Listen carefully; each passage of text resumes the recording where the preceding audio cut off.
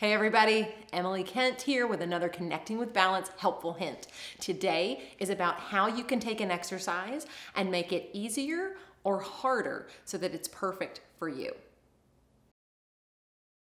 Today we're going to be working on a movement that is in our beginner level 2 of our Connecting with Balance video series.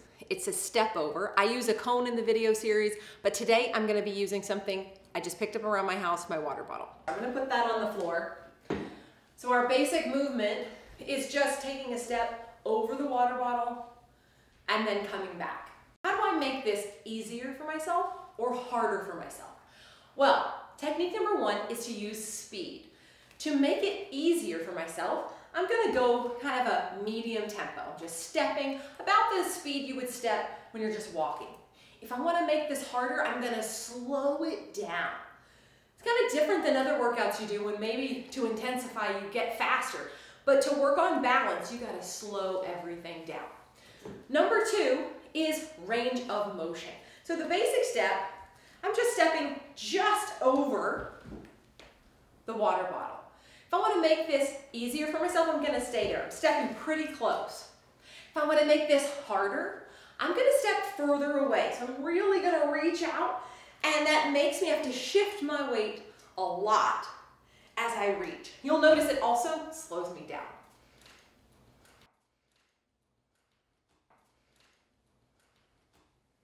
Good. Number 3 way is your focal point. Where you're looking is going to affect everything. So in this basic movement, I'm looking forward. I maybe have a spot right in front of me. This is the easiest way to do it. I'm looking ahead, really using that to balance. If I want to make this harder, I'm going to change my focal point, like looking to the side as I step to the side, turning and looking the other way. Or maybe I try looking up towards the ceiling as I do it. Anytime you change where you're looking, that's going to change everything about your balance. So next time you're working on a balance move, really think about, do I need to make this thing harder? Do I need to back it off a little bit, make it easier? And think of those 3 techniques: speed, range of motion, and focal point. I'm trying to do one of these a week. I'm new at this though, so please leave me a comment about how you're enjoying it or what you want to get more of.